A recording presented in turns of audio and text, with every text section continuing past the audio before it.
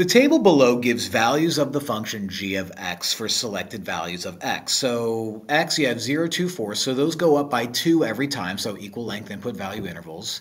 And g of x is, I don't know, it's a mess. But what we do know is it's quadratic.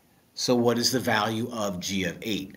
Well, let's see what we can do here. If it's quadratic, okay, we should be able to find the rate of change of the rate of change. I put my arrow backwards. Let's try that again. So if it was linear, we would test this average rate of change by doing this guy right here. So to get from -5 to -1, you add 4. And to get from -1 to 0, you add 1.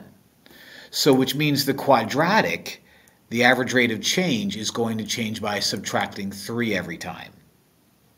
Okay, so my job is to find out what happens at g of 8. So let's add 2 more spaces to this, 6 and 8.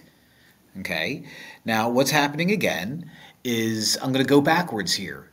This guy is going to be -3. This guy is going to be -3. All right, so that would make u going from 1 minus 3 is going to be -2.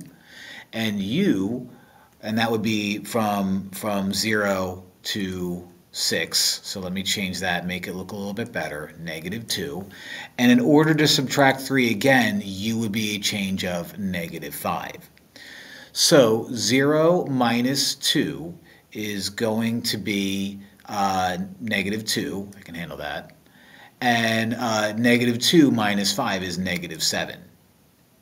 Therefore making our guy -7. Okay, so we kind of did backwardsy looking stuff. And that's how you do it. Fun stuff. Happy times.